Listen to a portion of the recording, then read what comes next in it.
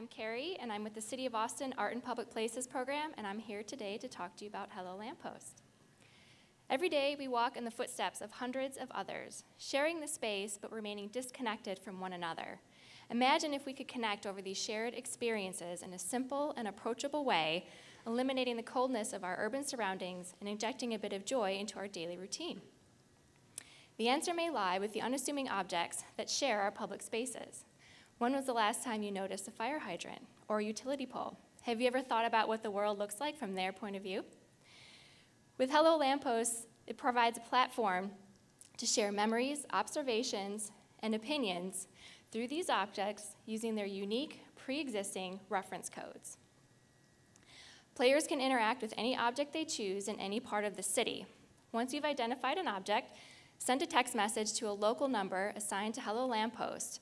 When you get a reply, keep talking, answer the object's questions, and hear what others have said to it. With Hello Lamppost, these codes become secret passwords that allow you to wake up a sleeping object and hear what it has to say. The more you play, the more the hidden life of the city is revealed to you. The automated replies are based on the type of object and the location, even the time of day and the weather.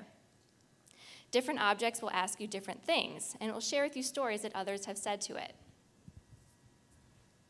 Hello Lamppost has launched in Bristol, Austin, and Tokyo. In each city, it was key to engage with local partners to establish content that reflected the authentic nature of that particular city. Through playtesting, the designers were able to engage this local feedback and incorporate it into the system, and they also made sure that the logic never felt wrong. My organization, Art and Public Places, was one of those partners that brought Hello Lamppost to Austin. We were looking to commission a special project for our 30th anniversary, and this was our first completely digital public art project. With local partner nonprofit Art Alliance Austin, we engaged numerous stakeholders and held focus groups to develop content that reflected Austin's authentic character. Promotional signage and a public launch event raised the visibility of the project by giving it a physical presence in the city. This ranged from large banners to smaller interventions like stickers, posters, and t-shirts. What I love about Hello Lamppost is that it challenges you to be creative and a little bit adventurous. It challenges you to look at your city in a new way, and the shared memories offer new perspectives on the familiar. And I also love the humor and the emotional resonance that can be placed into a single text message. As you can see, people will talk to anything. In Austin, trees were among the most popular objects, second only to lampposts.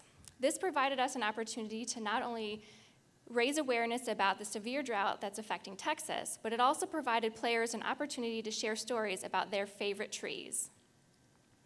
And now for a special message from Ben Barker and Sam Hill of Pan Studio, the designers of Hello Lamppost. Here's Ben.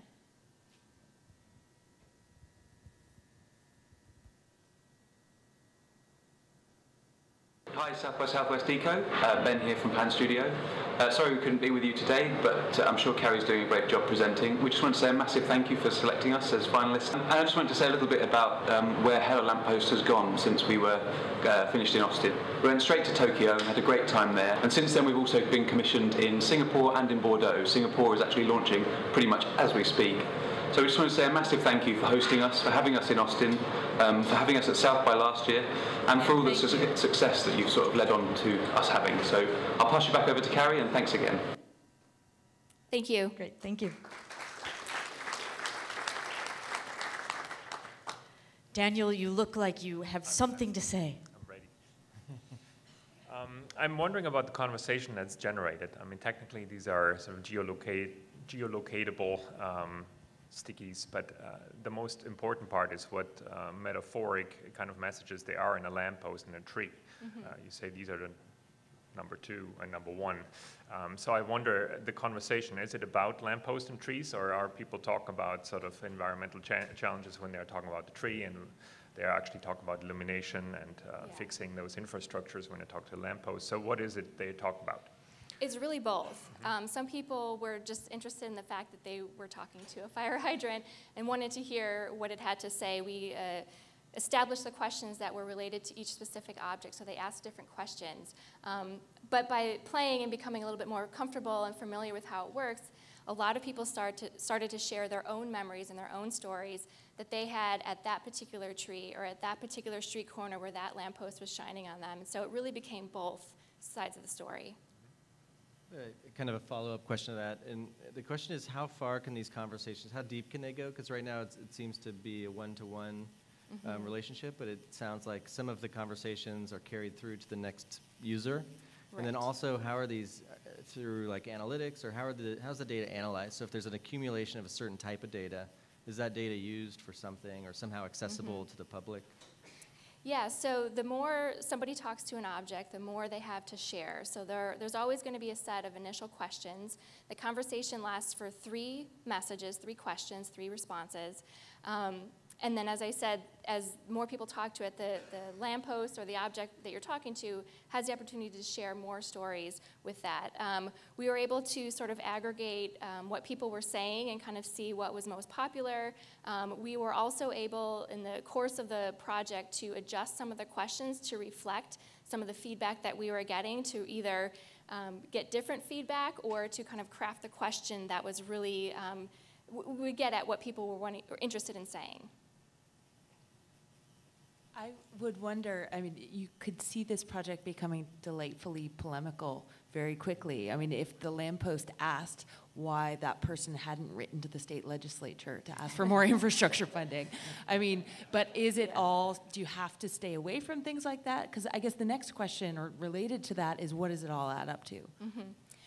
From the designer's perspective, they really wanted this to remain fun and playful and engaging and really start to get people connecting to each other that are sharing these spaces. So we tried to stay away from some of those really poignant questions in general. However, we were able to inject some historical information, especially as it related to trees. Not every city has their trees numbers and tagged, but we do, because we have drought issues, but we also value our trees. And so we were able to interject some educational historical information, but in general, we remained away from some of the more political issues. Keep it fun.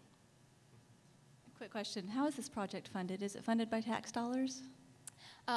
The project that we did in Austin was funded through hotel occupancy tax funds, and our division, the Cultural Arts Division, received a small portion of those funds for cultural programming. So we were able to use those funds to bring this project to Austin. What's the most unexpected conversation that's bubbled up through this? Oh, that's a really good question. I personally was really impressed with the level of humor that we found in conversations. Some of the more interesting things were about maybe deviant things that people were doing and confessing to these objects that they felt like they couldn't confess to anyone and I'm else. so excited to actually be able to cut it off at that point. So that you're all going to be wondering what deviant things had been done in Austin with lampposts and fire hydrants and things like that. So one more round of applause. Thank you.